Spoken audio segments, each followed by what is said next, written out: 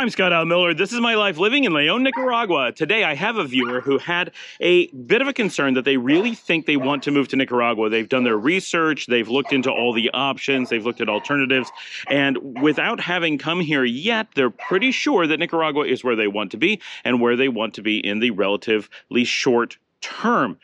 It really does make sense, and when talking to them, all those things certainly work out. However, due to timing with jobs and other factors in their life, having kids and needing to be able to move relatively quickly and a few other factors, they're concerned that they may not have an opportunity to come to Nicaragua and see it for themselves firsthand, which they understand is super important for a lot of reasons, before they are in a position where they might need to make that move. And so I want to talk a little bit about this particular situation. It is an extreme situation. It is not something that normal people are going to run into on a regular basis, but it is worth considering a few factors.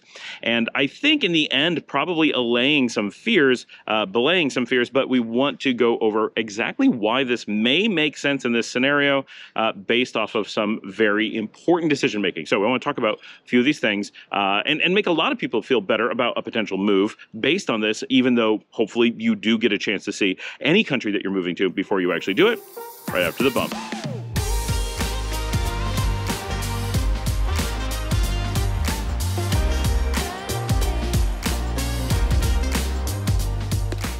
Most of my viewers are going to have an opportunity to at least come down for a weekend or a week or a month to see Nicaragua or any country that you're considering moving to before you actually make that move. However, I must say, with the current situation in Canada and even more so with the current situation in the United States, there's a lot of people who are suddenly making a decision that maybe they need to move a little bit faster than they had been anticipating, or maybe they weren't anticipating moving at all, and all of this is hitting them all of a sudden, and they're going to make a move. Toot sweet. Well, that may leave you in a position where you don't feel comfortable taking the time to visit a country before you actually make the move there. And there are situations where this is absolutely fine to do, and I want to talk about that first, because I actually did a lot of this throughout my life. Now, the first country that I ever moved to outside of my home country, of course, was Spain. And I had visited Spain previous to having moved there. In fact, it was my visit there, which was a little bit impromptu, that led me to be like, oh my gosh, I love this country, and my wife to have the same reaction. We love this country so much from the bit that we saw. We gotta come spend a lot of time and really get to know a lot more of it. So that's exactly what we did. We basically came back 2.5 years after our initial visit. We had meant to go to Barcelona, but ended up in Madrid by accident, ended up taking a train all the way across the country. So we saw a bunch, saw Madrid, and we're like, Spain is so much better than we had imagined it would be. We're missing things. We got to put in time. And so we moved to Granada and spent time in Sevilla and Arcos de la Frontera and Cadiz and Cordoba and all kinds of Malaga, lots of different places, and really got to know it and absolutely love Spain. We did this with the knowledge that, you know, there's no way that Spain is going to be so awful that a short-term stay is going to be tragic. We might love it, we might hate it, but in no situation is it going to be, oh no, what have we done? We've ruined our lives. We knew we weren't staying permanently. So in that kind of situation, now this does not apply to the person who was asking the question, but it's for those of you who are wondering about these kinds of moves. For many of us, there is an opportunity to move from place to place, whether that's intentional, right? For us, it was, we're going to go to Spain, we're going to give it a certain amount of time, then we're going to move on to the next place. We didn't know where that was going to be at the time. Actually, we did. By the time we went to Spain, we already knew our next place was going to be Panama, so we were ready for that. Once we were in Panama, though, we started adjusting our schedule. We thought we were going to be going on to Argentina after Panama, and we changed our plans for a number of reasons and ended up in Nicaragua. But when we were in Spain, we knew we were going to be moving on because we were in a position where we needed to make decisions about countries, and we had narrowed them down to countries we were really interested in, most of which we had visited previously or felt really confident in. We had done our research. So if you were in a similar position to my family in 2015 and said, I want to come to Nicaragua, I am able to stay. Should we come and say, this is perfect, we don't even want to evaluate anything else, we're just going to stay, great. You're under no, you can just come, right? Sight unseen. You don't have to do a scouting trip first. Or if you know you're going to move on, well, we already scheduled our next thing in Argentina. That's coming up in 3 months, 6 months, a year, whatever. We know we're going to move there, so we're going to move here and we're going to give it this amount of time. Now, there's places you don't want to do this with, places that you really can't research, places that are super, super scary, not necessarily violence, but it could be the language may be something that's overwhelming to you, right? So moving to China, crazy safe. There's almost no violence in China. You definitely can afford to live in China if you can afford to live pretty much anywhere. It's not the cheapest, but it's really inexpensive.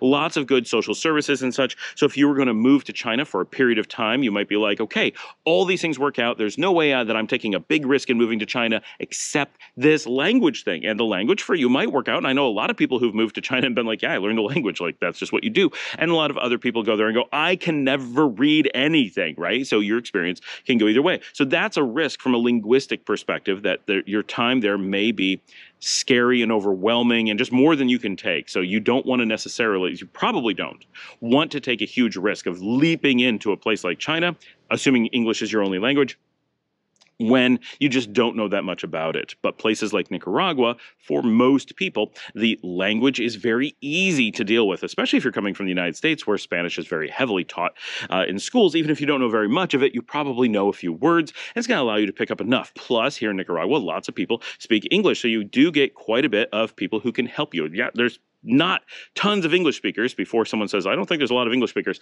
there are not. It is not like Costa Rica. It is not like Argentina, where you can easily just have an English conversation on any street corner, and it's something like 25 to 50% of the population speak it, or Mexico, where 50+% speak it, often with a higher literacy rate than the US. But you will have maybe 1 out of 20 people here in Nicaragua will be able to speak English, whereas opposed to China, it's nowhere near that, right? You'll have whole cities where you'll never meet a person who speaks English, but here in Nicaragua, you'll always be able to find someone who speaks enough English to help you with something. You'll never be in that really tough situation of being like the language barrier is just insurmountable. So they'll almost always be able to find some way to understand you, assuming you're an English speaker watching my English channel, and you will almost certainly be able to either already have or easily pick up some amount of Spanish, and plus the alphabet's the same, all kinds of things, right? So Nicaragua, being a super safe country, almost certainly as safe or safer than the countries you're coming from, or at least very similar to. It's one of the safest countries around, and being so dramatically inexpensive means that generally it's not a risk. So jumping into a country like Nicaragua, the same thing would go for El Salvador, the same thing would reasonably go for Costa Rica. Is quite a bit more expensive, but you can estimate that little bit of difference. As long as the financial is okay, then you're fine there. Panama in between. But again, like, even those that are less safe are still not unsafe, right? So generally people consider Costa Rica safe or decently safe. And Costa Rica is much more dangerous, especially for tourists, than everyone else in the region. And it's still considered decently safe. It's not as safe as the US. It's certainly not as safe as Canada, whereas Nicaragua and Costa and El Salvador are really competing with the US and Canada on better grounds, right? So there's a little bit of relative here, but no country in the region is so dangerous to the point where it would actually be a problem for you. If anyone was, it would be Honduras, and really, it's not a problem under normal circumstances. You do need to be a little bit more cautious and aware in Honduras compared to the other countries, but that's about it. It's not a thing where it would be scary to live there, unless you're doing something crazy and living in a really bad neighborhood. And the same thing, Costa Rica, 300% the violent crime of Nicaragua. Even at 3 times our violent crime, it's still not that much violent crime. Now, the reality is, we do talk about this, as it applies to tourists, it's probably closer to 10 times. So that's important to be aware that its crimes against tourists are common down there, with a 300% violent crime rate of Nicaragua. Whereas in Nicaragua, lower crime rate, and it's normally, criminals on criminals or robberies in the barrios and things like that. So even the types of crime that we do have generally don't affect tourists too often. Can happen, and there was something that happened 2 weeks ago here in Leon. Not a huge deal, a pretty big deal, but no one died. Someone got robbed. They got slightly injured. It happens, right? It's going to happen anywhere. But in, my hometown in New York, every day it's like, who died today, right? And here it's like, oh, this year someone was robbed. I can't believe that happened. So the scale of things is very different, but things do still happen, and it is still good to be aware of what you're doing and not look like a tourist unnecessarily. And don't be drunk in the middle of the night directly in tourist areas where there's no one to protect you and you really stand out as a target. So be smart about things anywhere, but you can be less smart here than anywhere else. So jumping into a place like Nicaragua, as long as you do a little bit of research and know that you're going to be comfortable with the finances and stuff, generally it's going to be so much cheaper and so much safer than where you're coming from that there really isn't a big risk. There may be this, it just isn't the country for us risk. That's very real. So as long as you have that acceptance of I can move on, then really anyone can come in and say, I'm going to stay as long as I feel comfortable. And when I'm bored or decide it's not for me or just get so interested in another place that I'm going to move on to that place, move on, then taking that risk of not having visited first is absolutely fine. And I did this for a lot of countries, never once encountered a problem, never was in a position where I wanted to leave sooner. It could happen, but never did. Never in a position where I was scared, never in a position where I was like, we made a big mistake. We always knew about what the financial picture was going to be ahead of time. We always made sure that it was, reasonably safe. And then everything else, just discover as you go. Now, some people are very inflexible. Some people just can't handle being in a new culture. Even if they spoke the language, it would just all be too much. And they'll be like, I can't do this. If that's you, you probably know, don't do that. But I know we very often on this show caution people that you really should be coming in and visiting. Come for a weekend, come for a week, come for a month before you make that bigger commitment. And generally that's smart. And for 90% of you, that's what you should do, mostly because you can. But if you're in a position where you're just completely open to moving to a new place and moving on when you decide it's not for you, why do this extra step? Just come on down, save the money, make the leap, and have all your stuff. Right? When we came, the first time we came, everything in our luggage. We were 11 pieces of luggage. It's not the first spot we were like that. And when we had to move on, we moved on because of a family emergency, not because we wanted to leave Nicaragua. And it was very flexible. We could move in and out whenever it made sense for us. And the only thing we had to worry about was the cost of flights. And so by minimizing those cost of flights, not doing extra exploratory trips, it did save us money. So I don't want to say that something that was very successful for us isn't something that you should ever do. It certainly could be within your portfolio of possible moving options, but generally you want to do some amount of research before you make that much of a leap, especially if you have kids with you, just because you want to have an idea of what you're getting into. So for most of you, yes, still do those trips. But if you're in a position where you feel it doesn't make sense to do that, and it is an exception, that is a minority, but a significant enough number that it's not unreasonable for that to come up for you. Now, let's get into the real concern on today's question. So the real reason I'm making the video is to address a situation where a family with children needs to move down and is looking at a number of factors. They're looking for what they hope is going to be a permanent home where they can really settle in. They're hoping that they can get out of the country that they're in currently relatively quickly, and they're looking at potentially a financial crunch in doing so. And they're worried that making the leap to Nicaragua may be beyond them or may be very scary. And obviously, anytime you're in that kind of situation where you feel you have to move because you're being forced to, just, life and society factors or whatever, that's a bit scary. And anytime you're in a financial crunch, that's going to be scary. And for most people traveling to a new country, going to be at least somewhat scary. Somewhat exciting, but probably somewhat scary. Going to any new region always carries a little bit of fear, even if it's just, I don't know how to get through the airport and I'm going to be stressed out because I don't know where to go.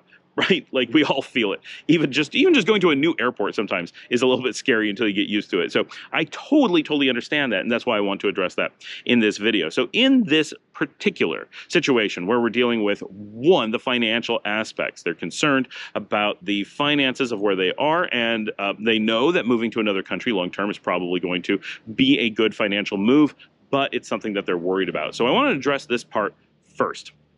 So in places like the US and Canada, cost of living is extremely high under normal circumstances. And this comes into play in every aspect of life. You probably need to own a car. You probably have to pay exorbitant costs to commute to work. In most cases, you probably have a house that costs you quite a bit of money. Housing is just expensive in those countries.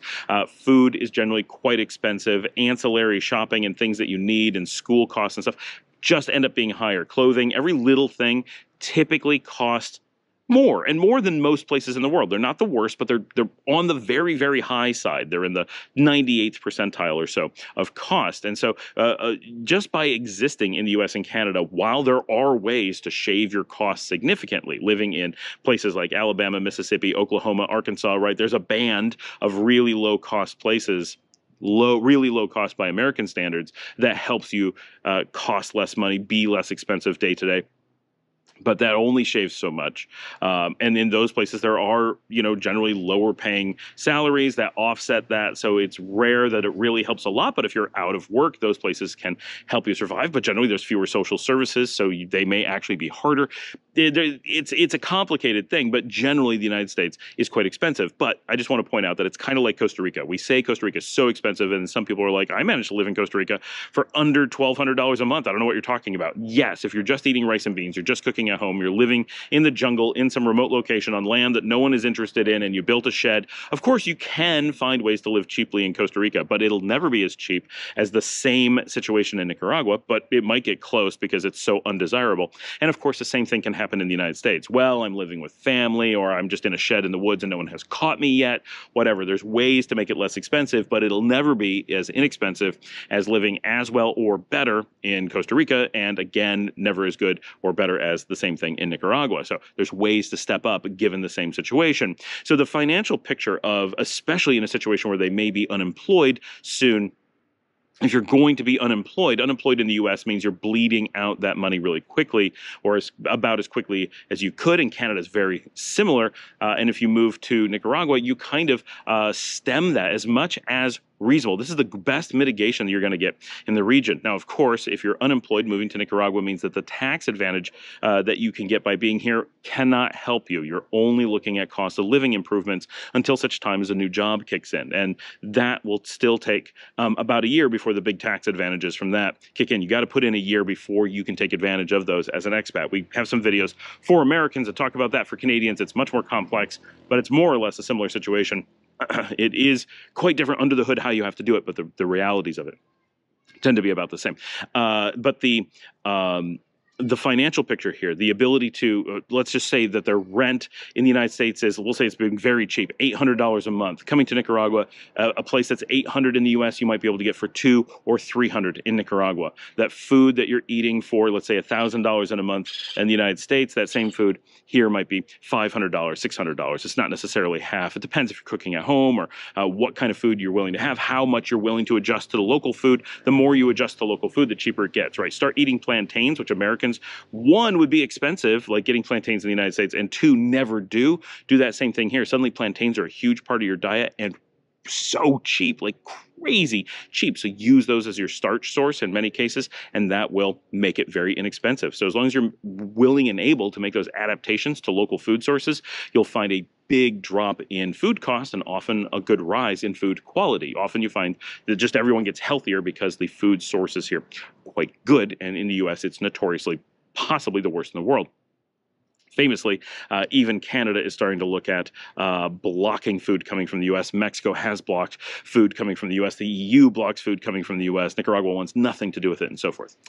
So from those expenses, just nowhere reasonably that you can get to from North America is going to cut your daily costs as significantly and as quickly as Nicaragua. And then once you start working, you have that tax advantage as well that many places have, but Nicaragua specifically certainly does have, and that will grow that. So we generally say that your purchasing power parity, or how far your dollar goes, is 300% here as what it is in the United States. That's not an exact number. There is a place that does research and comes up with an exact number, but it's really close to that. So basically, if you have $500 in the US, it's going to feel like $1,500 if you're here in Nicaragua with the same $500. Everything goes 3 times as far. If you have enough money to live for 4 months in the United States in cash, then chances are you can live at roughly the same quality of life. Things will be very different, but the same quality of life here in Nicaragua for a year. Right? So hopefully that makes sense. And so as long as you're in a situation where you're living off of savings, or you have a job that allows you to keep working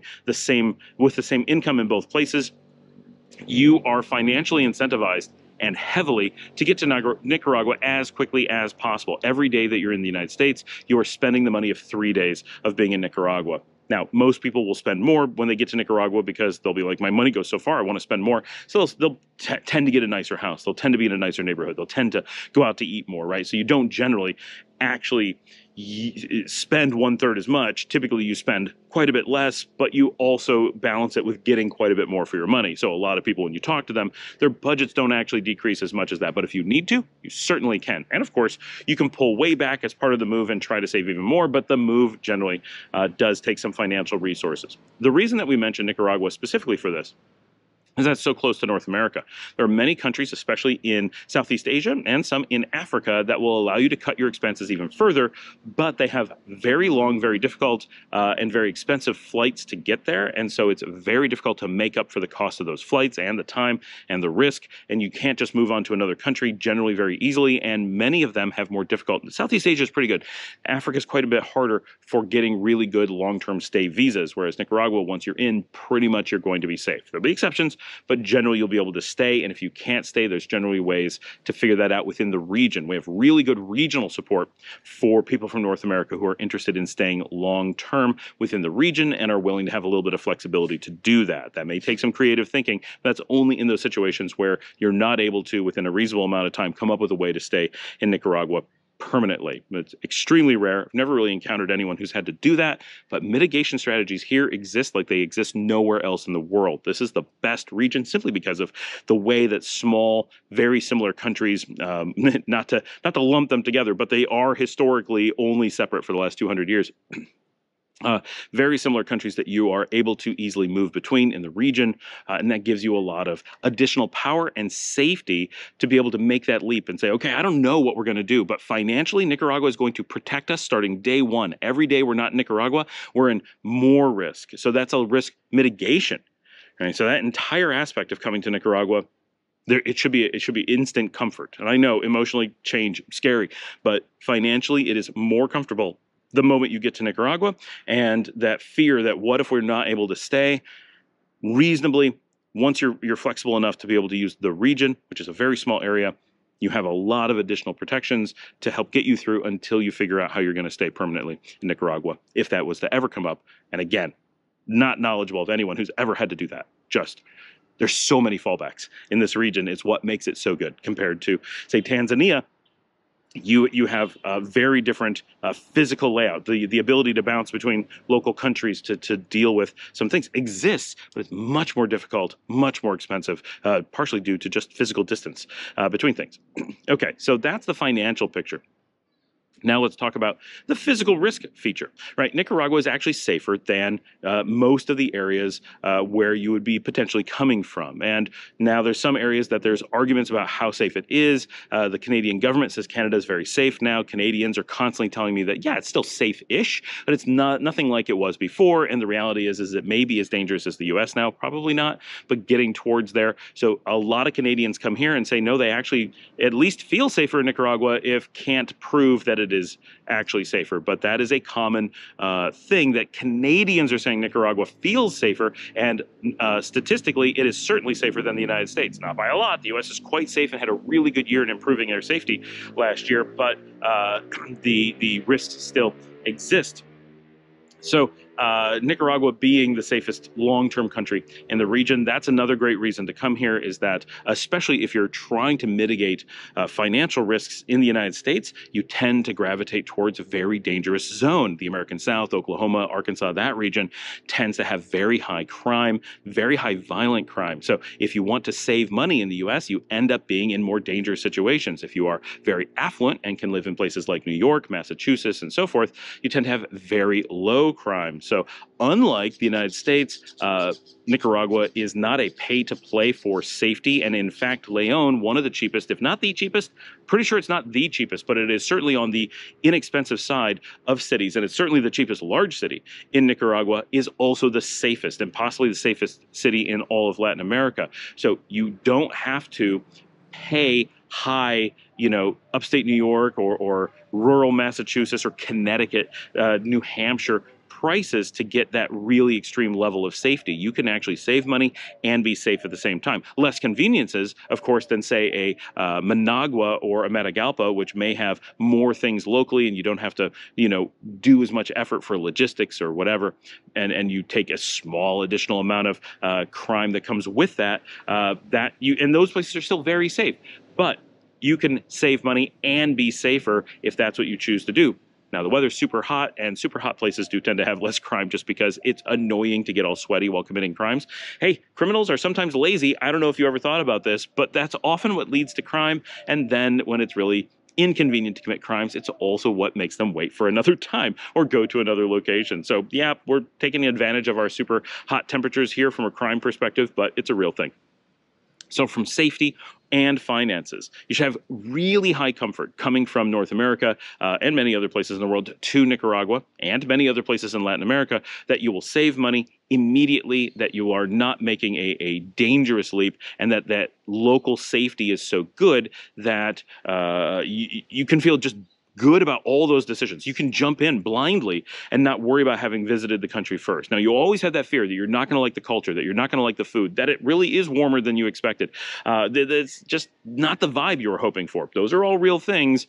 But if you're in that panic situation, you feel like you need to get to a place to have a certain level of safety one way or another for your family, then I think this is a situation where looking at Nicaragua and saying, okay, the things that I would actually be worried about, the things that are of real solid concrete concern, actually should drive me there as fast as possible, and I shouldn't have to worry about them. Those aren't the things that are going to get me. Now, actually hunting down for a good rental house and finding the right place, that will probably be some effort. That'll be work, and you're going to have to, hit the streets and really focus on that for a little bit. But once you find a good place, and especially if you know you're making a commitment and you're not looking at short-term rentals more than a week or two or whatever you need to do to find a long-term rental, then as soon as you can find that long-term rental, you can get into an unfurnished place, sign a reasonable lease, at least 6 months, generally 12 months, but somewhere in that region. And then you can, as long as you give yourself that week or two here, okay, it's going to be okay. We can do this.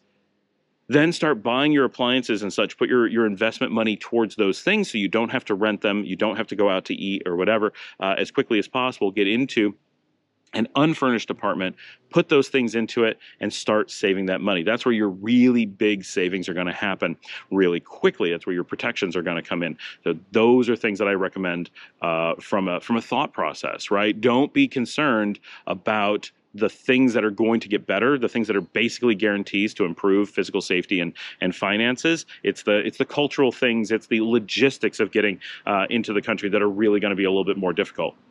Now, this viewer had some questions about the best way to get to Nicaragua with a full family and potentially pets, and this is difficult. Yes, flights are one option and driving is another, and they are aware if they decide to drive, they have a long way to go. They have a lot of borders to cross, a lot of things that they've never done before. This is their first time traveling internationally at all, so this makes the whole thing just so much scarier. Totally understand. If you're going to drive down, the big scary thing there is that you're going to be tackling a long distance that is exhausting and difficult, easy to navigate, but very, very difficult to physically do. That includes a lot of borders, and each one of those borders is scary and confusing and takes time and just makes the whole process that much harder. But if you're looking to get out of the U.S. as soon as possible, getting in a car and just crossing the border into Mexico is going to be the fastest thing. If you're coming from Canada, crossing into the U.S. and then crossing into Mexico is going to get you into Latin America right away. And in theory, you could then slow down and take your time, spend a little bit of time being a digital nomad in Mexico, even if it's just 5 days, travel on weekends and make it not so bad. You'll be down in a couple weeks and make it not that scary. Now, if you're going to drive down, they are aware of this, but for other people who are watching and may not be aware, you can't keep your car here. You need to turn around and take that back to the United States right away, more or less, or to wherever it's from. So it's important that you don't try to keep a car in Nicaragua. People often are just like, I'm going to do a one-way drive. I'll keep your car. Can't do that. That will be disastrous for the short term. You can try to make it work. You will be super sorry. It will destroy your process. It really will. But as long as you plan on driving it back, get the family down, drop off the kids, the dogs, everybody, and then just one person runs it back as quickly as they can, and then sells it or whatever, that's absolutely fine, and that is an option. Just you have to gauge that amount of driving. That is a crazy amount of driving. The other thing, if you're going to fly, the thing that we did, and I think this works for a lot of people, if you know this is going to be one way, you got to unload those vehicles. What we did, and I don't remember what company it was, but we'll just say CarMax because I can remember the name. We drove to the airport where we're going to fly. So there's 3 airports in the United States that come directly to Nicaragua. And if you're in Canada, you have to get to one of those airports as well. And that is Miami is the major one, and then Houston and Dallas. So IAH in Houston, it's actually Fort Lauderdale in Miami in most cases, sometimes MIA, actual Miami, but normally it's Fort Lauderdale. and FLL, I believe it is, and then DFW in Dallas. They're the ones who have flights into this region. Hobby in Houston and Love in Dallas do have flights to Liberia, Costa Rica, which is a potential option as well, but it's not really giving you more cities to fly from, to the best of my knowledge. Do some research. There may be some way to fly to Costa Rica and then drive up. That is actually pretty easy as long as you're coming into Liberia. If you have pets, that one's not too bad. If you don't have pets, then going on to San Jose and coming up by bus isn't so bad either. I would do that any given time if it was cheaper or more convenient. So part of it is getting into the region and being a little bit flexible. But chances are a direct flight to Managua is going to be the thing you want to do, because when you're bringing all your stuff, when it's just a casual trip, you can do a lot of things flexibly. But when you're bringing your life with you, you probably want to get direct and minimize the number of things that are going on. So you want to get to an airport and not do a bunch of connections. That is the worst thing to do on a major trip if you could avoid it. So what we did, because we were on the East Coast, we drove to Miami and took a private plane when we actually came down. We didn't take Spirit. We take Spirit all the other times, but we took a private plane on our first one because we were bringing our dogs, but we had to do that out of a Fort Lauderdale airport. It wasn't actually FLL, but it was right there. So we drove to the airport. I dropped everyone off. I ran. It was really actually the next day. We drove next to the airport, stayed in a hotel, went to CarMax, sold the car, had it all lined up ahead of time. So they knew we were coming. We knew what was going on. It took like 4 hours, whatever. I dropped it off, got the money, and went back to the hotel, and then we just took a shuttle from the hotel to the airport and flew on. By doing that, we eliminated any connecting flights, any of those huge disasters that might go wrong. Knew that we had all of our ducks in a row and that we were just going to get on that one flight and be in Managua. Once you're in Managua, everything is easy. We had a driver lined up. We were able to just throw everything into the van and go on. And we had friends waiting for us. We had everything lined up, and we were able to head out to our house hours away. And then ended up staying across the street from our house anyway. And so that really, it made it so much cheaper, so much easier. So the same thing, if you're looking at coming from anywhere in North America, get to one of those 3 airports. It's United out of Houston, American out of Dallas, American hops through MIA Miami, and Spirit out of Fort Lauderdale. And I believe Avianca is Fort Lauderdale, but it might be Miami. And then they offer some to connect through El Salvador. That's fine. Once you're doing that, the El Salvador hop really isn't bad, but direct to Managua is awfully nice and will reduce your panic and reduce your risk a bit. But El Salvador is within the region. It's very close. You can take shuttles from there if you have to. I'm comfortable. I would be comfortable adding El Salvador as a hop, but if you can avoid it, obviously it's beneficial to do so. So if you're doing any of those flights, I would recommend driving to that airport, selling your car there, and making it all that much easier. That little bit of extra effort to drive to the right place and not have to take any flights inside Canada or the US to get to the right airport, I think will make things much better. And just be prepared that if anything goes wrong, you're going to be stuck near that airport until you get things figured out. We know people who just did this, ended up getting their paperwork given to them wrong. By the time they got to the airport, they were screwed. They had to turn around, and they may have a year to delay on their move. So some of those things can get kind of complicated. That's where driving does have some benefits. Once you're over that first border, you're figuring everything out from inside Mexico or inside Guatemala, which are low cost, and starting your process of moving rather than delaying it indefinitely while you figure things out in the United States. So that's just something to think about. But so the other thing that I wanted to touch on, and because this family that is looking to move, it is their first time leaving the country. So this is really big. They've barely traveled inside the country. They've not seen very much of the US and Canada. So even the idea of just travel is kind of scary. Also, certainly super exciting, but very scary, and loads of unknowns, loads of new things being introduced to them.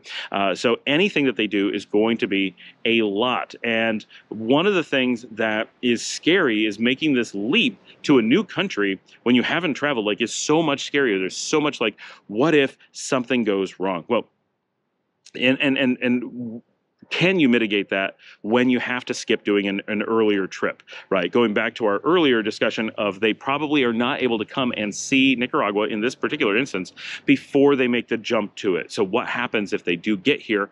So this is how do I phrase this? A very logical analysis of the risk.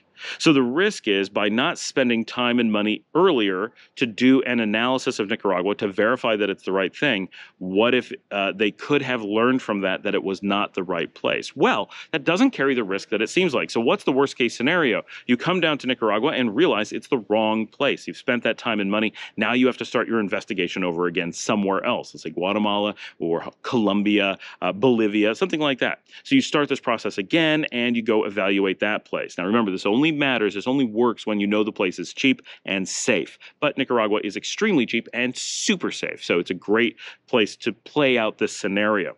So instead of doing that fact-finding trip, let's say it cost X, you move the entire family and it costs 2X. You make the full leap and you do the move. Okay, you spent a little bit more, but you're in a place. You're now saving money, you're now safe, and now you can live there as long as it needs. Treat this like your initial fact-finding mission. You're probably, while you spent more money moving, pretty quickly you'll start recuperating that by living in a lower cost place and solving whatever reason it is that you had to move out of the place that you were in initially that you wanted to leave. If you find that you went to the right place, you like it, whether you absolutely love it, you're like, I couldn't go anywhere else, or you just like it. Oh, this is perfectly good for us. We're happy. In both cases, you are set. Stay forever, stay for a long time, whatever works best for you. If you want to move on to another place, you can do so. Chances are moving on to the next place will cost less coming from here than it did coming from where you started. But even if you assume it costs the same, it costs 2X again. You've now moved to 2 countries over a period of time for 4X total cost. Had you done that fact-finding first, you'd have spent 1X, then moved to the second country.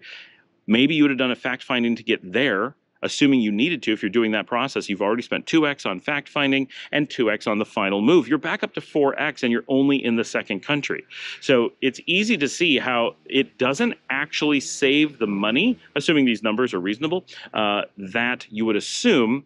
And if you end up finding that second country doesn't actually meet your needs because tourism doesn't teach you a whole lot about a place, well, you may actually end up spending more because you don't have that deep dive in learning about it and time to save money up front. So it feels very scary to jump into a new country, and it reasonably is very scary. But from an actual financial analysis, if you're doing the right things and looking at it in the right way, it actually may be the financially reasonable thing to do, even with the reasonable possibility that you will not go to the right country. So just assuming they move to Nicaragua and they give it a year and it turns out to be the wrong country, the ability to move on to another country is enhanced by being here as quickly as possible.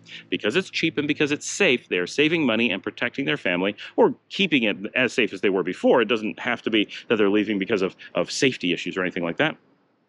You now have the power to research the next country while spending less day to day on your lives. So you're in a better position by just jumping in with both feet the first time to make whatever leaps happen the next time under normal circumstances. And you will know more about yourself and travel. You will learn a bunch of ancillary things, not just about the country that you're moving to, but how to move, things about yourself. You'll be prepared for a lot of stuff much better by doing so. And so I think in this scenario, while it seems really reckless, and on the surface, everyone would agree, wow, moving to a country sight unseen, that's nuts. But when you know it's cheap and safe, and you know you want to move, then actually making that leap, learning about yourself, building those skills, saving that money, and getting yourself into a better position for that might actually be completely logical and financially reasonable. And it's in this case, it's emotions, and I say this a lot, right? How emotions damage our decision making, but this is emotions making us do something where it feels like we're trying to, no, we got to be conservative. No, actually, that fact finding in this particular scenario actually feels like the reckless thing. Jump in, get to Nicaragua. That actually makes sense. And then figure out the rest of your life from a better position. And it's very similar to what my family did. We did a bunch of research, did a lot more travel.